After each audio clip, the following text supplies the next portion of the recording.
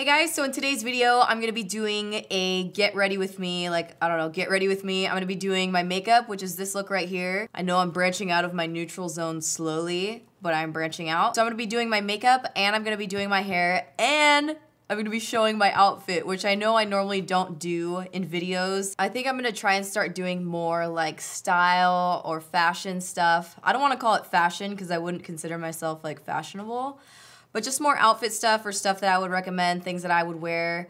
I know sometimes in favorites I talk about like certain pieces that I really like, but I don't really go any more in depth than that. So yeah, this is something that I would wear for a date night. For me, like if we're going out somewhere, I wanna like feel cute, but I have to be comfortable. So if we're gonna go somewhere, like I wanna be wearing cute but comfortable, so like comfortable shoes and comfortable outfit. So I put together something that's comfortable for me, and then this hair has kind of been like my go-to hair lately, just something messy. Trying out new things, new lashes.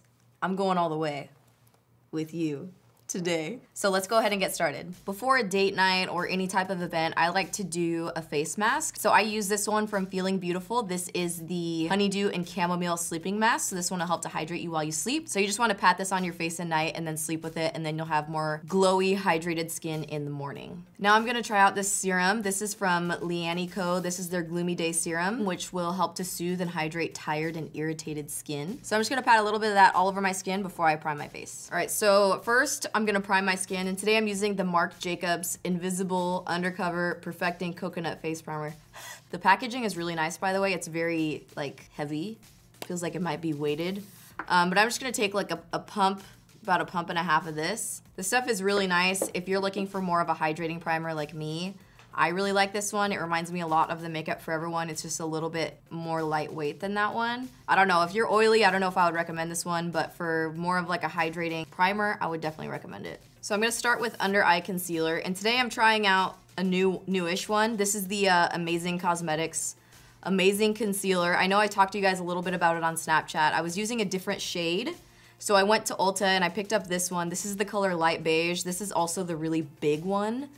This particular bottle was $42, which is really, really expensive. But you can buy a smaller one for $28.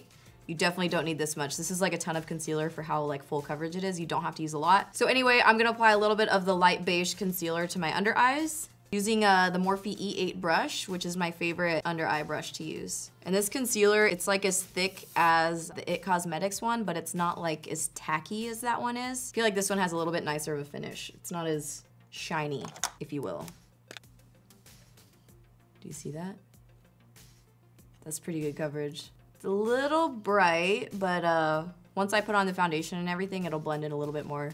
This is not something that I would wear like with no other makeup. This is like heavy duty. Heavy duty.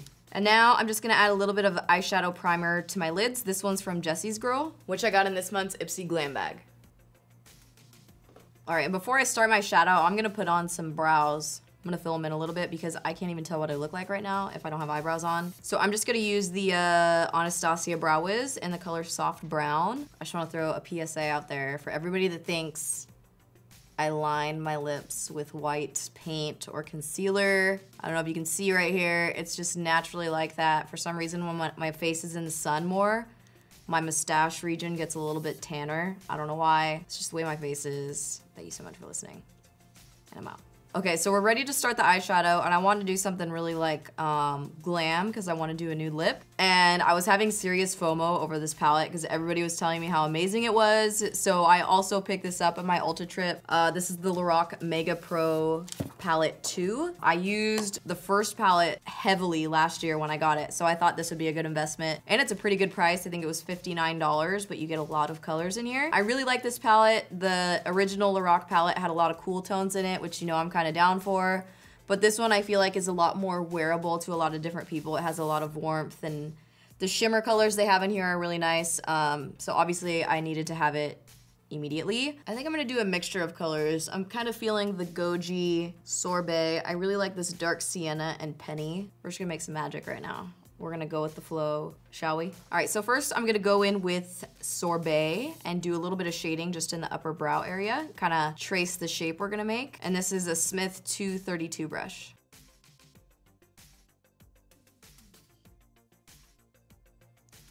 So I'm gonna be applying this color into the socket right by the brow, and then actually pulling it into the crease and then downward from the crease.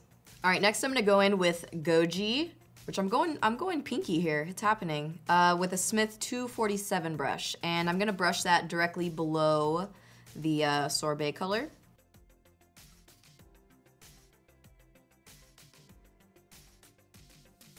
Next, I'm gonna take a shade deeper than Goji. I didn't really like Cabernet that's in the palette, so I'm gonna use this one.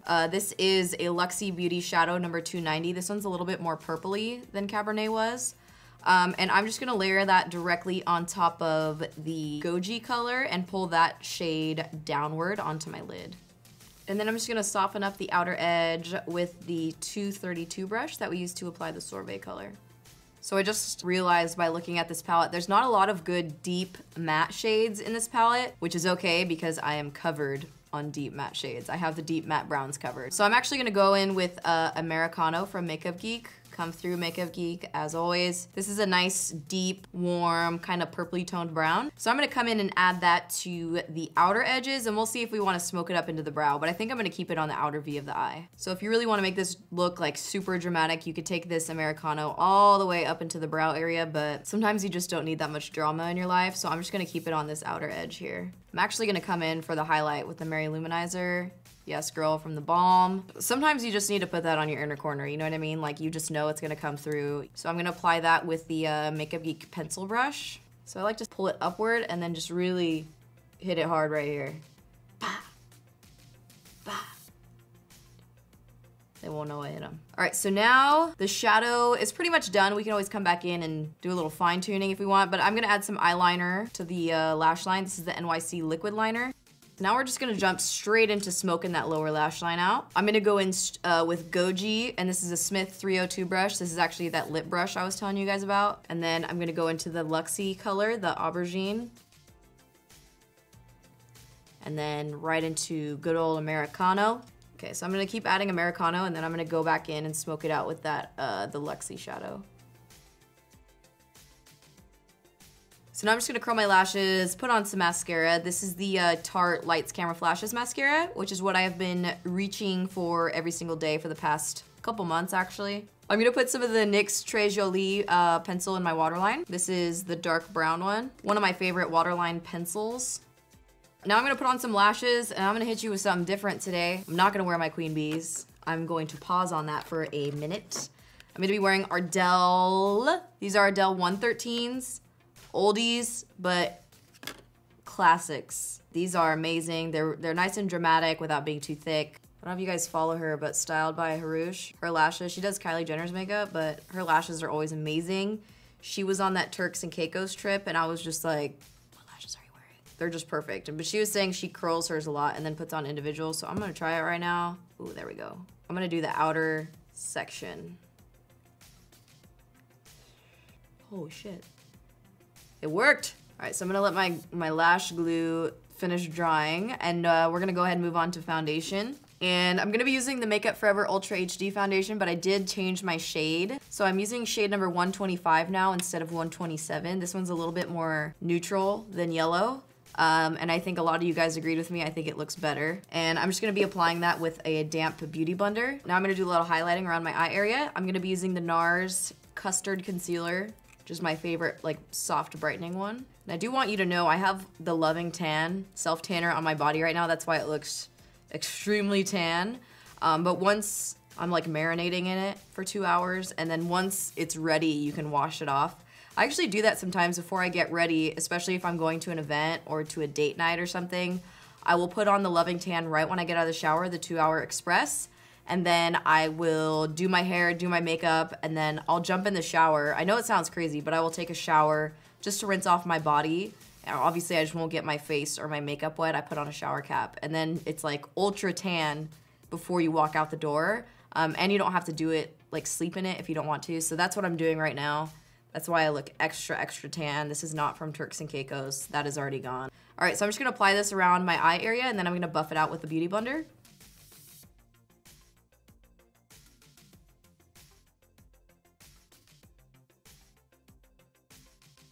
Woo! Now I'm gonna hit it with that Laura Mercier powder. You gotta do it quick. on the under eyes. The old under eyes. I got my e.l.f. brush. Now I'm gonna add a little bit of liquid highlight to the tops of my cheekbones. This one's from Jelly Pong, and the color is Ethereal. This is a lightweight, water-based luminizer. So if you don't like using a cream, this one's a little bit more of a liquid. So I'm just gonna add that directly to the tops of my cheekbone using my fingertips. I feel like you could actually put this all over your face too if you wanted to, if you apply it with a beauty blender. I've been known to do that with highlights, just saying. And then today I'm gonna be using the Champagne Pop highlight. This is the one that Becca did with Jaclyn Hill. Really pretty color. And I'm gonna be adding it with the Smashbox fan brush directly on top of that cream highlighter. Ooh, oh boy. And then I'm gonna set my face. You know I like to come in with my MAC Select Sheer Pressed Powder, favorite setting powder, because I can't be having like wet face all the time. I don't like the feeling of wet foundation. I have to set it. I'm gonna do a little bit of facial sculpting, and today I'm gonna be using the new Tarte contour palette. This is one of their new products that I got in Turks and Caicos. Very pretty packaging, and this one actually smells like chocolate too. So I'm gonna use this shade right here, just do a little soft sculpt on the cheekbone, you know? And then I'm gonna come in with the Morphe E8 brush, which is like really big. Go in with the same Tarte shade and do a little nose contour and really just kind of extending the eyeshadow down almost, you know? I want that strong right here. I want strength right there. I'm gonna come in with a bronzer helmet. I'm gonna use the MAC Give Me Sun bronzer, and this is the MAC 135 brush, which is really bomb for doing bronzer helmets. I'm gonna come in strong with the bronzer because my body is so tan right now.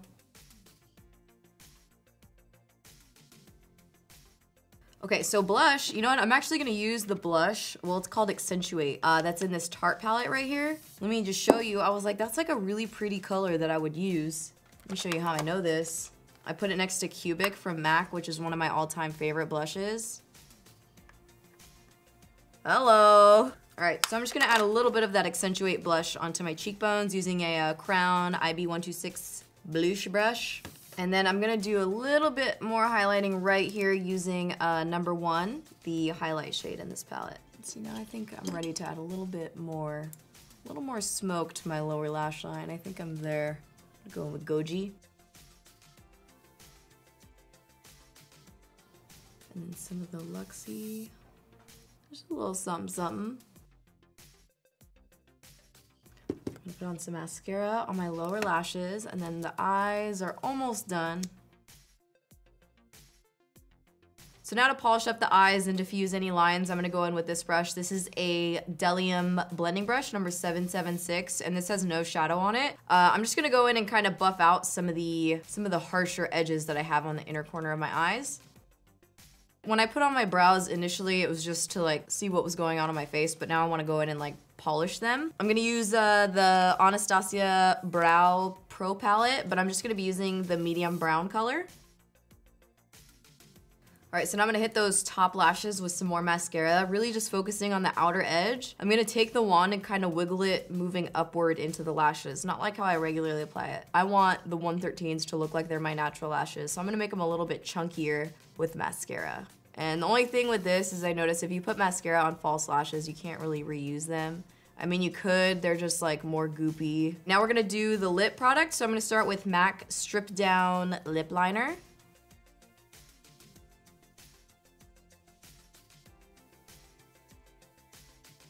And then I'm gonna use some of the tre'stiQue matte lip color. This is in the color Nantucket Nude. This will just be like a nice nude matte finish lipstick. My lips are kind of dry right now, as usual. So I'm gonna add a little bit of lip gloss. This is the Anastasia Undressed. Okay, so we're gonna go ahead and move on to hair. And usually by this time, if I'm like getting ready, I have no time left for hair, but you gotta put a bend in it. If I don't put a bend in my hair, I know I'm gonna regret it. And I'm gonna put in extensions, obviously. You guys know I've been using the Hair Shop extensions lately. They're still my favorite ones. I love them, and I actually went and picked up a new pair. So this is the color I was using before. It has coconut oil in it right now. I don't even know why I have it with me. It is disgusting. But this is the color before. I love this color. It blends really well with my hair. The only problem is the top. Obviously, my hair is not that color all the way up. So I found this set. These are their ombre or balayage. I don't remember exactly what they're called. I'm pretty sure it's the ombre extensions. So it has the dark brown, which is like the exact same color as my base color.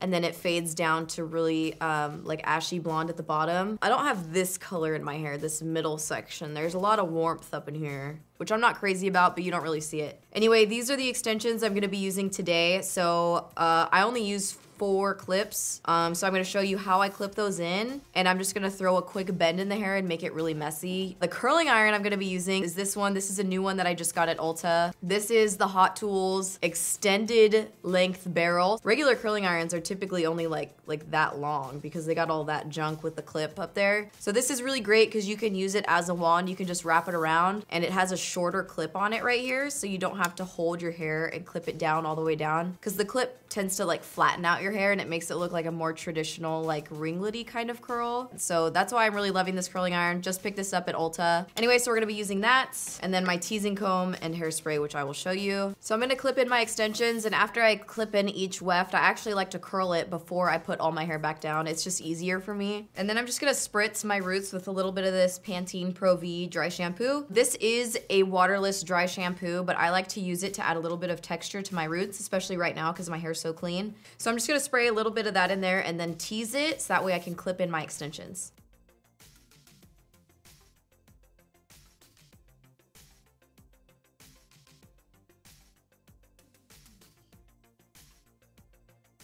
So I just clipped in the first section, and then I just like to curl it after each one. So I'm just gonna take a 1-inch chunk, clip the middle into the barrel, and then just do the old once around.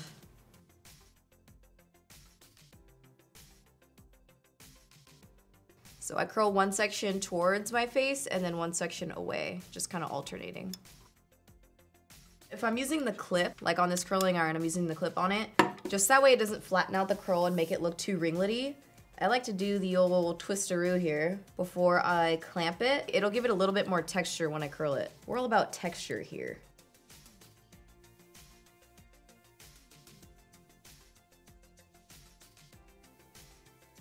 All right, so then we're done with the first section. See, it's nothing really pretty, you know what I mean? And now we're gonna do the next section.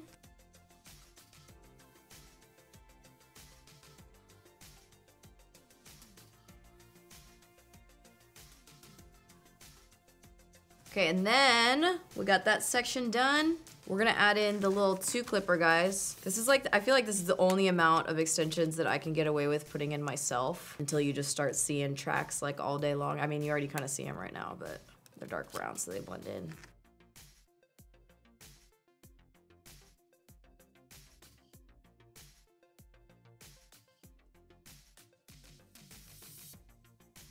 All right, now we're gonna do the last section of hair. So we're gonna do a little teasing first, because you know I'm a little bald back here. So I'm just gonna take this chunk.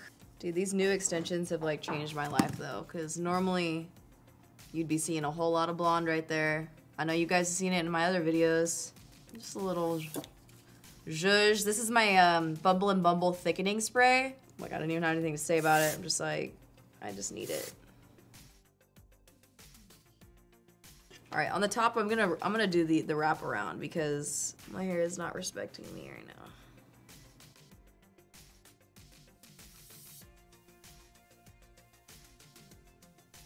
Now I'm gonna tease this last section. I'm gonna make this one big.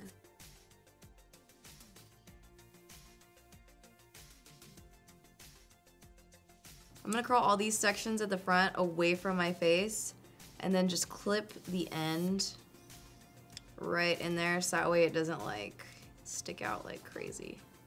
Oof. All right, so now it's all curled. I'm just gonna kind of comb it out with my fingers. You guys know how I get down on these waves. Comb this side out with my fingers. Since I wanted to be like a little bit more glam tonight, that's why I did the side part. And then you can kind of like tease up in here, like the more teasing. I mean, I'm starting to look a little 80s, but not in the worst way. And then just like sticking this behind your ear adds like a little bit more, I don't know, makes it a little bit more like girly, I guess. If you don't want to do that, you can leave it out, do a center part, and then you got a much more like beachy look going on. But I'm gonna go a little more glam. Okay, so we're done with the hair and the makeup, and I'm actually gonna do an outfit too, which I know I normally don't do, but I thought I would do like head to toe, getting ready to go out. So I'm gonna throw on an outfit. Hopefully you guys like it. And yeah, then I'll be ready to go.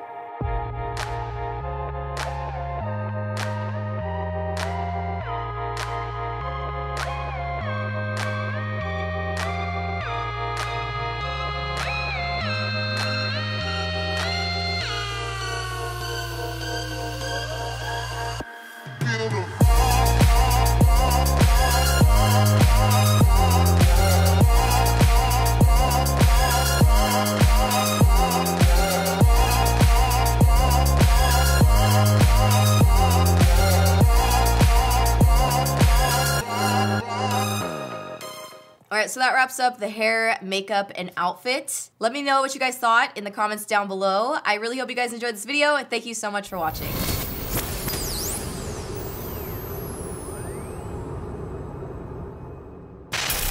Alright. John! Which, John, you know that means you have to take me on a date now, right? Are you going to wear those shoes? Stop! She wasn't ready.